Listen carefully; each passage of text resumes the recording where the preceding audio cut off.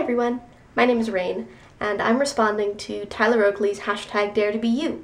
My biggest fear in this world is to be put in a scenario or a situation where someone would need my help and I would not be able to help them.